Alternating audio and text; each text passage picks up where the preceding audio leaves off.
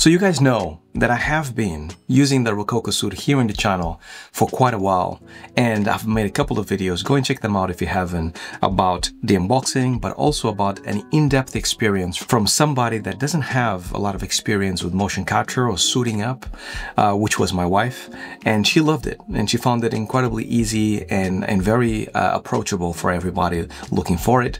Now, in this video, I want to cover something completely different, that is the actor filters, because Rococo just unveiled a few weeks ago a new filter that makes foot slippage much better. Because when you capture motion capture at home with solutions like the Rococo suit, you get always a little bit of foot slippage, which then you have to clean up in animation in Maya, which can be a massive time sink.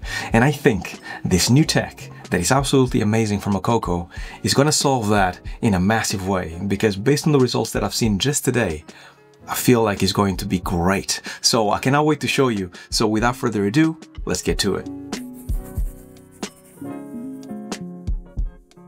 Hello and welcome to another video, and I hope you're doing well. Now, this video is sponsored by Rococo. However, I want to make sure that this is as impartial as possible, because Rococo will see this video when you see it. Plus, this is a big purchase, right? I mean, it's not as expensive as the big motion capture studios that you find out there, but it's still quite a bit of money for a suit. But for this video, I want to talk about the actor filters that Rococo just actually gave us to everybody that actually is using Rococo. And I think this is massive game changers for anybody that is trying to capture this stuff at home. Because what happens in games, a lot of the times when you go and capture motion capture, it doesn't matter if it's expensive or not, you have this thing called foot slippage. Well, at least it's not a technical term, but this is at least what I called it most of the years. And what happens is, no matter how accurate the cameras are and like the system is, you get some type of like slipping on the feet, either this way or this way. And this kind of causes any motion to be spongy and weird and horrible. Plus, what happens as well is that the hips are actually connected to your feet, obviously, and your legs. But because the center of mass of your body, right, is regulated by where your foot contacts are, if your foot contacts are off, it means that everything on your animation, in your locomotion, and your action is off balance. And you can correct that and fix that in animation, in post. But just know that if you tweak the feet ever so slightly, one way or another, you're gonna most likely have to tweak as well the hips, depending on the accuracy of your data. And I've seen some really ugly data out there that either twitches or moves or is not accurate whatsoever.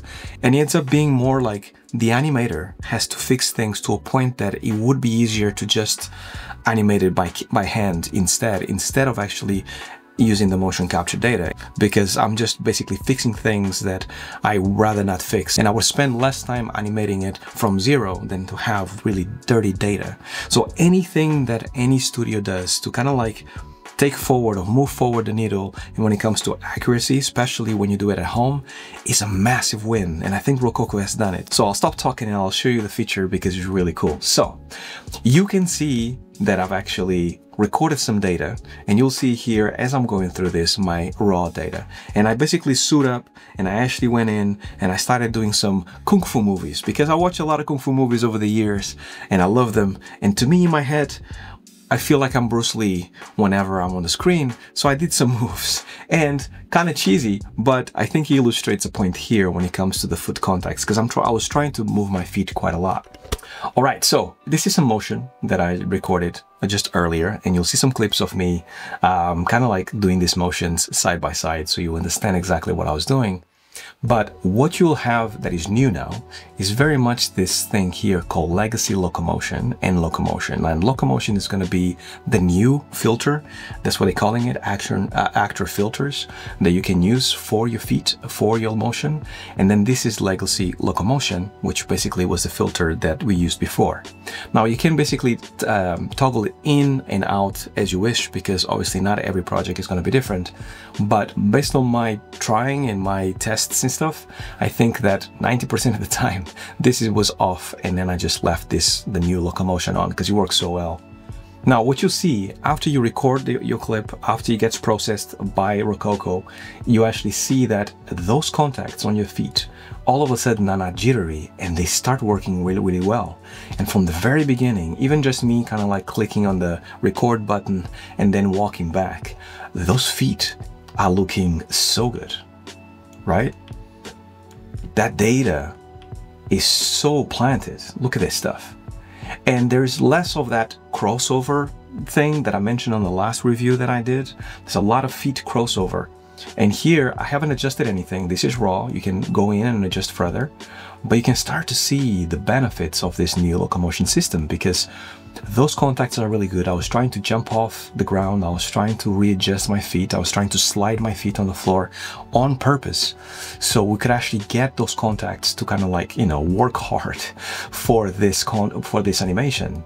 And yet you can see by just leaving it raw that this is pretty awesome. Now you still get the small glitches like here. See that? There was a little bit of something going on right there, right? So you still get some small glitches right here that you can go ahead and adjust here or clean up after. But those contacts are super clean. And I can see that he's tracking that foot that is in the air, especially on this one that is in the air right here. It's kind of tracking it beautifully. Now, I didn't record any fingers on this one on purpose because I didn't want to. That was not the point of this video. But, you know, the hands are still flawless, are still really awesome. But the one problem that I had, definitely number one problem that I had with Rococo was definitely those foot contacts because there was a lot of work to be done for those foot contacts. Now, from time to time, you still get like a little bit of like crossover right here, like you can see it right here. And then it resets, he goes back and he kind of feels good again. But I was moving around, as you can see in the video, quite like, you know, a lot, like quite fast as well, which is another thing that sometimes with these systems, you have difficulty following the data because it's an inertia-based system. It's not a camera-based system, so sometimes it loses a little bit of that ability to capture that movement super quickly. So I was trying to move quickly, moving off the spot, jumping off the spot, and then actually sliding and contacting the floor so we can have a different feel for what feels when you actually land and slide and what feels when you land and stay. Those two things are very important because a lot of systems struggle with it.